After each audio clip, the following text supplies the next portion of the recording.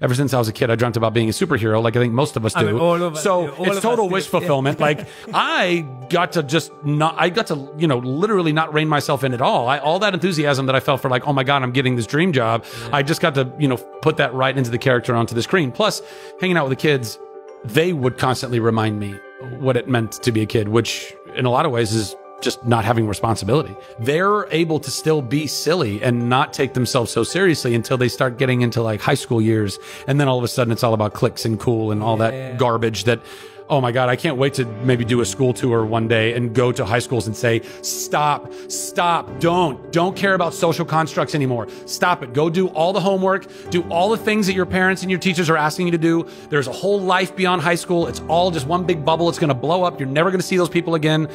Oh my gosh, there's so much time that we waste wishing that we were a part of whatever this cool clique is. And by the way, even that, I want to redefine the word cool. Cool. All the people that think they're cool or are trying to be cool are the least cool. Being cool means you're trusting. Being cool means you're not fazed. You're not worried about fitting in. Let's go be actually cool. Let's not go try and be like, oh, I need to wear the right clothes or I need to have the right style or whatever that is. That's all nonsense. I can't, I want all that to die a horrible death. I love that. Yeah, for real. Getting to be that kid and bring that kid to life on screen is a lot of fun. But I really, again, like the movie's done well and I'm really grateful that it's doing well, not even just domestically, but internationally and all that. But the thing I'm most proud of in this film and the thing I'm most grateful for is that I believe that, you know, again, God is using me to portray a character that is bringing people joy. People are leaving the theater and they are floating a foot off the ground. Kids and adults are yelling Shazam as they're leaving the theater and feeling that imagination come back to life in them again. If what I believe is true, which is that I was put on this planet to love people and to bring them joy, and that this is what is now happening in my life.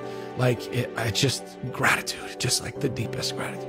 That's awesome, man. I love that. And hearing you say that reminds me of something I read a while ago is, we don't stop playing because we get old. We get old because we stop playing. Yes. And I think whatever play means to you as you get older, obviously you may not be messing around with action figures, maybe you are, but the point is of continuously having play in our lives and being playful and being childlike, not childish. Yes. And we see a lot of humans, we continue to be childish, but not childlike. Yes. And I think keeping that fresh eyes, looking at things as brand new, living as if every day is just some new exploration and curiosity, that can stay with us.